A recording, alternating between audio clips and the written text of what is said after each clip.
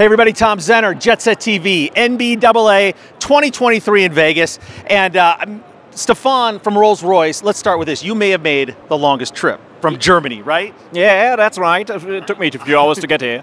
All right, get a little desert heat, just get a little used to the time change, and then you got to go back. But what an amazing display. We're going to show you this. Now, when you think of Rolls Royce, obviously your mind goes to the cars, of course. However, everybody that's in the aviation world knows that when it comes to jet engines, you guys are leading the way. Now, this caught my eye, the word electric. Yeah. Okay, so if anybody's going to do that, I would imagine it would be you guys, but tell me about this. Yeah, I mean, we're really good at building jet engines, as you know, gas turbines. We're in the business for 65 years, but we are also developing engine propulsion system for the future, which includes hydrogen-powered engines, but also electrical engines for commuter aircraft or eVTOLs, so-called flying taxis. Wow, you know, it does seem logical that we would get to that point. You know, we've done it with automobiles, but how do you charge this? What's the life? How many miles can a plane go, you know, with an electric engine? Yeah, I mean, it depends. To be honest, we have purely battery-powered eVTOL propulsion systems for flying taxis,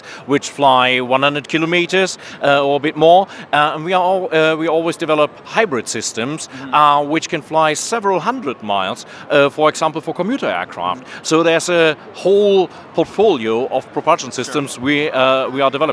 Well, this show is for the latest and greatest in private aviation. Has this been a showstopper? Have you been talking about this a lot?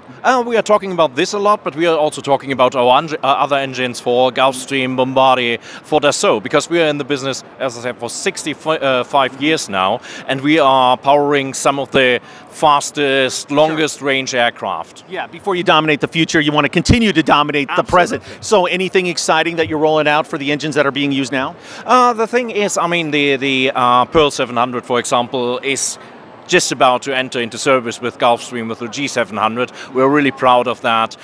We are also developing our Pearl 10X engine for Dassault for the next aircraft, which will enter service in 2 years' time. And we are preparing for the flight test program on our flying test bed. So these are some of the highlights we are working on. And we are testing all of our engines, by the way, on 100% sustainable aviation fuel, which is also really, really important to get to net zero. Yeah, that's the other big word out here, sustainability. You know, people in the aviation world know you're not connected with the automobile side of it. However, having that name, you think excellence, right? That has to be an advantage for you. Yeah, it's one of the best known brands in the world. And if you hear the name Rolls Royce, you're thinking about quality, the best you can expect. So, and this is what we are trying to live up to every day. Yep, the best. Love it.